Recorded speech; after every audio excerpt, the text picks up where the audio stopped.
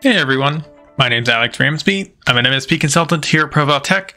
Today I wanted to go over a little bit of ConnectWise RMM and how to set up an Intellimon monitor. Let's get into it. So once you log into ConnectWise RMM, you'll come down to Alert Management, Intellimon Alerts, and then these are all of the monitors or alerts created as best practice through the ConnectWise system. A lot of these are come over from Continuum. So just as an example, this SCSI device not responded within the timeout period is not set up by default. However, I can come in here by clicking on it. I can see it's created by system. You can adjust any of these family or severity if you want to. On the right-hand side, we have Add Automation.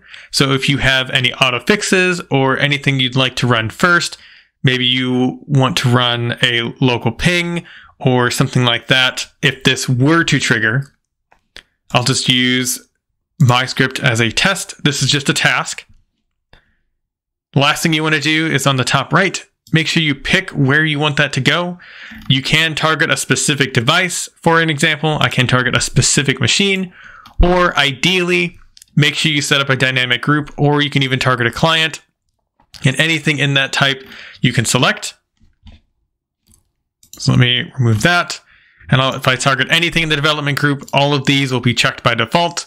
These kind of get inherited. Hit select, and then hit save. And now anytime that this would run through, it would tell you any suspension rules or machines that are suspended, and it would have that automation if it were to trigger.